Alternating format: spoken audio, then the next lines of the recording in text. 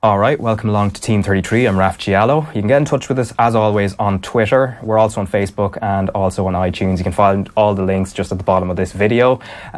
So this week, our main interviewee is Neil Tovey, former South Africa captain. He captained the country in 1996 when they went on to win their first Africa Cup of Nations trophy and their first proper major tournament after the end of apartheid and the return of the Bafana to the international stage. Neil Tovey joins me on the line from South Africa. Neil, how are you?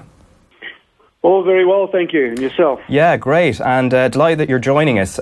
Just maybe to start off, actually, from the very beginning of your story. I mean, obviously South Africa, like Ireland in a way, is a multi-sport country. How did you get into soccer rather than going into rugby or cricket or some of the other sports you have in your country? Yeah, I think from the school days I was also multi-sport and functional in a lot of sports, having represented, I don't know if you call it your districts or your... And we have provinces in our country, in 5 or 6 different sports. But football was always my first love. And my brother, who's 7 years my senior, when I was the age of 12, even 11, he was a professional footballer at 16. Yeah. You know, so my early days, 10, 11, I was already sort of going and watching him play in professional matches, and I was playing for the junior teams of a professional team. Yeah, and so that was where it started from. Yeah. Yeah, and of course this is the era of apartheid, of course, and there was separation of the races, and soccer, of course, was associated mostly with one group. And there was a thing called the Group Areas Act. So how did you kind of move against that, and what kind of personal risk was there to kind of cross those barriers? You know, sports always played a major role in getting rid of apartheid and being a major role in that process. So even when I was a youngster, as I said, even in my young 8, 9, 10, 11, I was playing in the park with all different races. So it wasn't, ultimately, totally that disregard. It was played by all the different races, but it was just the main entities of the professional game were separated, and obviously the junior leagues were separated in the different racial barriers. But the game was played by everyone. Yeah. And then when I became a junior professional, football was a leading role in 1978. Football was already, they joined forces. So you had all the different racial groups. They joined forces and became known as the NPSL, the National Professional Soccer League, which incorporated all the different ethnic groups. So football, although the country was an apartheid regime, football was a sport played by all the different racial groups together from 1978. Yeah, and given, there was the sporting isolation at the international level as well, how strong was the league at the time? Well, the league was very, very strong. We had a lot of influence from the rest of the world. Our league had German players coming out in their off-season. There was English players coming out, the likes of Bobby Moore, and they all came out and played here. And and there was some really top talent that came out and played from some English teams. So although it was in patches, Yeah. So yeah, it was a strong league. It was a really, really strong league. Yeah, and you had the choice as well between continuing your pro career and then also you could have gone down the route of becoming a doctor. What was the thing that actually swung it for you in the direction of going down the football route? Well, I think it was kind of that, I was really successful in my early days, in my football days, and captain every single team. And then when it came to the professional setup, I went straight into the professional ranks and was I thought, well, if there was going to be a doctor, it's going to take a lot of my time, and I don't know what this swung at. It was just a love for the game, I suppose. my family got a family tradition of doctors and nurses and the likes. So I don't know. It just swung it my way to go the professional game, given the fact that my brother was also a professional. Yeah, and of course, in your club career, you represented Durban City, then Amazulu, and then Kaizer Chiefs. But if we just kind of pivot to about 1990 and the release of Nelson Mandela, do you remember that moment? I guess it was something that kind of gripped the whole nation, because it's an obvious and significant change. Oh, yes. It was an unbelievable day. I mean, the whole country was glued to the TV screens and seen the release. And, we knew already that the SAFA, South African Football Association, was already, in the grips of communicating and getting ourselves back into the FIFA, into world football and FIFA fold. So, yes, coming out of the prison on that particular day, but we knew that there were already ongoing talks, because obviously he had been out of prison, but under house guard for a number of months, where all the dialogue and then officially released, Yeah. So yes, it was a wonderful day for us all, because we knew then, it opened up the doors. We just didn't have to play for the best club in the country. Now it opened doors to you were able to play for your country as a whole. And the day you do get to play for your country, it's against Cameroon, who were and actually still are a powerhouse of African football. It's 1992. You're leading your country out. Can you just maybe take us back to what those emotions feel like? Mm-hmm. Because you and your teammates up to that point have been deprived of that opportunity to wear the jersey of South Africa, and now it's that moment you're kind of welcomed back into the international fold. Yeah, it was a great moment for us, because, you just have to know what Cameroon had done in the 1990 World Cup. So they were a huge they were Africa's face of football, if you could determine it that, and with all their leading players, and Roger Miller and all of them were in that team. So given the fact, and I was already 30 years of age, so, I managed to play 52 caps from the age of 30. And have a little bit of a taste of it. So, but my brother, he had no taste of it, unfortunately. So, obviously, a proud moment for our family, and it was a great, recollection of being given a small opportunity, although 30 years of age. Yeah, and there's an important man in your career, which actually goes back before the South African national team. So Clive Barker, the man who actually led you to win the 1996 Africa Cup of Nations. So you'd actually been coached by him, hadn't you, in your as far back as your youth career with a club called Juventus? Yeah, and even earlier with the representative, as I said, the district and provincial teams in my junior year. So Clive and I have gone back quite a way. And then he was my Durban City coach when we won the league championships, back-to-back league championships. So yeah, we had, and then Amazulu as well.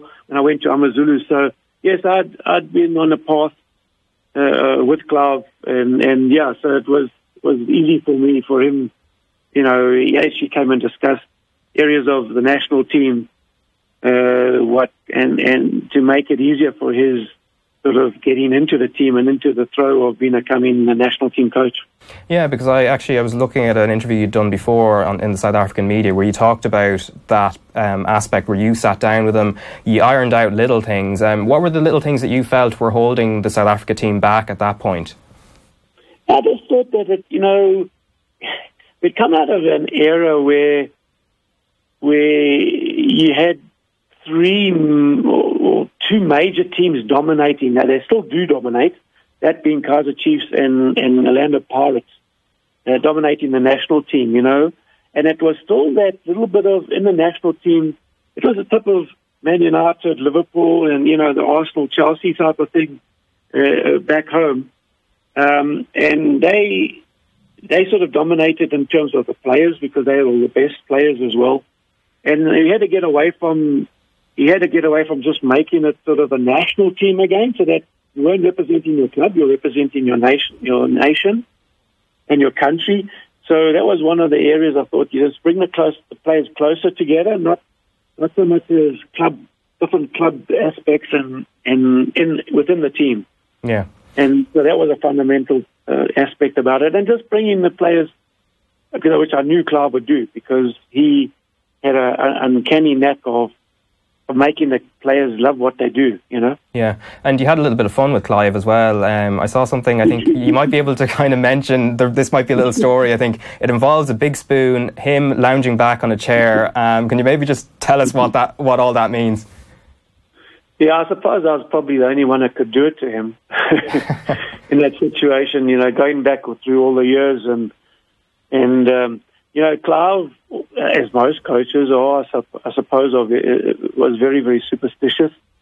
And when we started to get a bit of success in our team at the start of the African Cup of Nations in 1996, he had this uncanny knack of, riding back on his chair, like a schoolboy kid, and so I said, Clive, you're the national team coach, you can't really start riding on a chair, but he just had that knack of talking to people and just in a casual way, and so I just picked up the spoon and let him have it on his on his private parts, I suppose, and he cringed with pain, but we happened to go on and win the game. So as it went along, I suppose, as all superstitious people, you get your cricketers putting the pads on from the left and whatever, and and soccer players putting on the boot from the left or shin pads at a certain time, and so I suppose he just rode with it in terms of I'll suffer the pain if we keep winning type of thing, Yeah, and as it went along, I just got bigger and bigger spoons and let him feel it a little bit more, And I think it was at the one day that you didn't do it, you went on to lose. Yeah, within the competition, we had already qualified for the knockout stages, and he thought maybe I'm not going to go through such pain. I'm just going to watch Neil, and he's not going to hit me again today, And happened to lose the game against Egypt, although we had already qualified. So then I think he kind of sort of said, no, for the love of the game and the love of the team, I've got to endure this pain. Yeah. So what we're talking about there, of course, is the 1996 Africa Cup of Nations. You're hosting it for the first time. And what had happened before the year before that, the South Africa rugby team, in a very symbolic moment, had gone on and won it. Were you watching that game as Francois Pienaar then goes on to lift the trophy beside Nelson Mandela? Yes, I was at the stadium. Oh, okay. A particular day, I was at the stadium. Obviously sponsors and all that, and so I was there at the particular game that particular day. Yes, what a great moment. Yeah, and did you? It's inspired. We looked how it united the nation as well, and we knew that football could do that tenfold, hundredfold over, because obviously the numbers and the population groups. But it united and we were, as you get throughout the country, you get all the different sporting codes. They come together from time to time at awards functions, at golf days, and you get to know, each other, and it was a great moment. Yeah, and you've said before, I think, that when you're coming into this 1996 tournament, that there was a little bit of naivety from your own side. You maybe didn't feel the pressure that normally you should feel as a host nation. I presume that would have helped you. It did, because I can't believe that, us in our early stages in such an enormous competition would think that we're going on to win it. So I suppose we kind of took one game at a time until it started taking shape and we started gaining momentum. And, I think you're right, in other words, saying that, we took the pressure off ourselves somewhat. But, to go on and to beat Cameroon 3-0 and Angola, and then Algeria, and then the likes of Ghana, who are a powerhouse. I mean, Abedi Pele, and, they had a really, really great team. Yaboa was playing for lead. Actually, funnily enough, we've had Yaboa on this show before, about 4 years ago as well. Yeah, great player.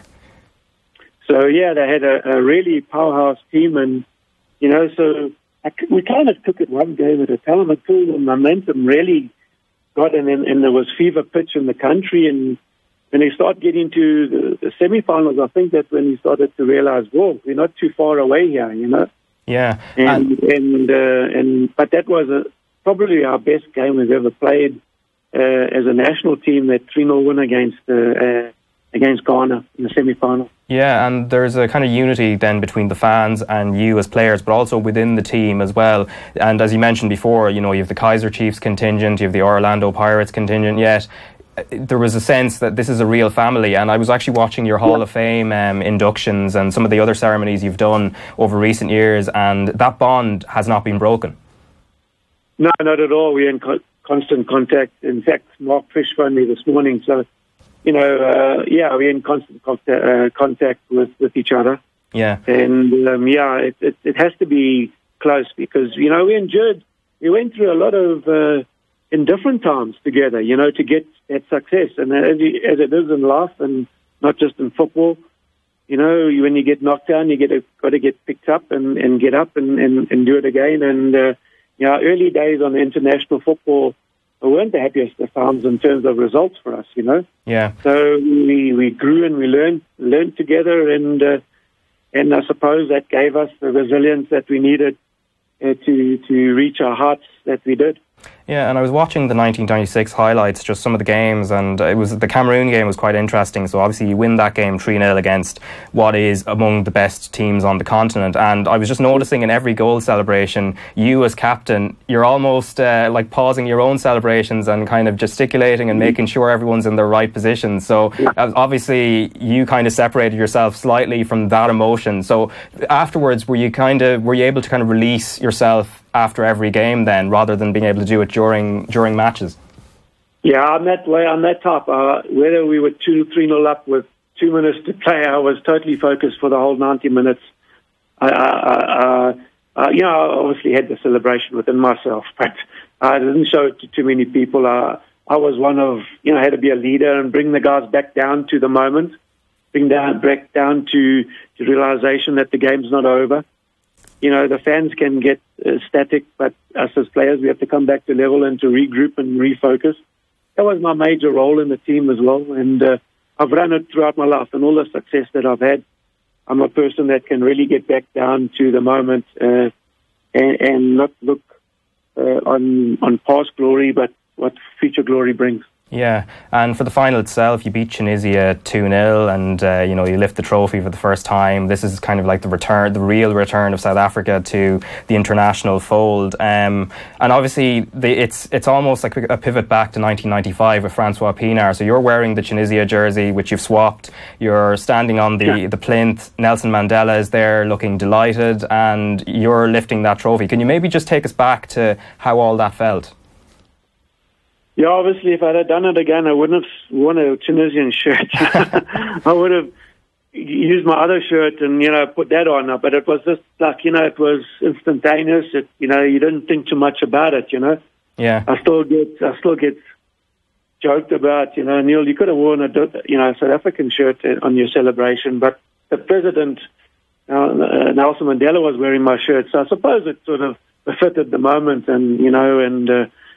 it's a whole lot of relief came to us because we had really worked hard. Our preparations had gone well. I mean, it's not just about the tournament. Our preparation in 2015, because when you're hosting the tournament, then you don't have official matches to play to qualify. You got to play a whole lot of friendlies. So we were in a good space, having drawn with Argentina. I mean, there was an abundance of talent in the Argentinian team. We drew with Germany, with Klinsmann and all them. And so, we were starting to realize we could play and live with the best, and so, it was a huge relief that we had done the job because a lot of pressure came in that last match, given the fact that now Tunisia weren't by any regard the favourite. So there was a lot of pressure, but we dealt with it well and went through it well. So it was a relieving moment when you could just lift that trophy. And if you have to know how heavy that trophy is, one of the heaviest trophies that is around, but just the whole euphoria of the moment picked it up like it weighed absolutely nothing. So, yeah. Well, definitely well worth it, regardless of how heavy it is. Obviously, you mentioned the relief. Was that followed then quickly by realising how symbolic this was in terms of uniting the country? Because there were obviously difficulties early on outside, in the societal and political sense in that period. So it also just helps to pave that way and make things a little bit easier for the different groups to come together. 100%. I mean, as I said, the rugby had done wonders. But the football really brought everybody. It brought persons that were working in farms and distant lands, together and trying to get into a shebeen and watch it on TV. And, everybody, the whole country, even white farmers were watching. And, so it was really a really beautiful moment for the country. And, as Mandela said, there's nothing better than what sport can do to unify a country. And, it brought so many people together on that day. And obviously the journey didn't stop there for that generation of South African players. You went on to qualify for the World Cup and also for the '02 World Cup, and then that actually leads all the way to 2010, where the country actually becomes the first African nation to host the tournament. Just for 1998 though, unfortunately you weren't able to get to that tournament. Is it a little bit bittersweet, because I guess as much as winning continental competitions, I think everyone kind of wants to play on that World Cup stage? Oh, yes. Bittersweet in the sense that obviously, yes, I did go from the association's point of view. I did a whole lot of media stuff in France too. But as you say, you couldn't get there better than being a player. Yeah. And I'd also qualified the team. I was part of the qualification. So I didn't retire straight after the AFCON win. We still went on and I was part of the qualification process. But I understood that, as I said earlier, I was 30 in 1992. So I was 36 in 1998. So obviously I understood the thoughts and processes around it, although I thought I could have played still a role from a leadership point of view. And given the fact that the person that came in for me scored two own goals against France. So, yeah, I don't think I would have done that. That was Pierre Issa, wasn't it? I think. I remember that. It was the first World... It was. I was 9 at the time. It was the first World Cup I properly watched, so I remember every game kind of quite vividly, and that team. And also your jersey was one of the more eye-catching ones as well. Yeah, it was. So from that was, yes, I was disappointed, but you have to, as I said, you've got to take your knocks and you have to accept things in life, and it was. And I still had, as I said earlier, I still had an opportunity to play for my country. So, from the age of 30. So, yes, I can't have I don't have too many bad memories. Yeah, and from a final point of view, obviously your generation still stands out as the most successful one that South Africa has had up to date, and it hasn't quite been matched in the years that have followed. In terms of the development of the game, and obviously you've worked in the role of in the technical role for the South African Football Association. What are the main challenges in terms of bringing South Africa back to the top tier in Africa, and then maybe even looking beyond that? Yeah, I'm busy with it now. I've actually just put a whole implementation program from the technical director's point of view into the provinces and regions and local football associations. And, there's a lot of work we need to do on the groundwork. But now I've got all my technical expertise down there on the ground. They are formalizing all the plans because our elite football programs are essential for the continuity of association, and I think we're going to be in a really good space in 5 to 8 years' time with those programs taking effect, and that is my sort of swan song, if I could call it, and if I can, that's my drive at the moment, and I'm looking forward to when we can hoist that African Cup of Nations trophy again and get into the World Cups on a continuous basis. Our junior national teams are doing relatively well in qualifying for all major competitions, FIFA competitions. So we're on track with all our programs. So it's coming to the fore. But we just need to get that little notch up a bit on where they should be from a mental approach as well. And one of the things I think it was interesting, I think you made the point about the schools game as well, because there's another demographic within the schools game that maybe hasn't been tapped into quite as much. So I guess that's another part of the plan, to try and tap into that. We have to, because I see if I look at most of our failures are coming from the big game moments. It's like any country that looks to how they're going to qualify or how they do in competitions. The fact that it's the big game moments, they have to win those. You know, they have to be on top of their game in the big game moments. You can't control a game for the entire 90 minutes. So it's those big game moments that you have to manage well. And if you do those better than the opposition, you can have more success. Yeah.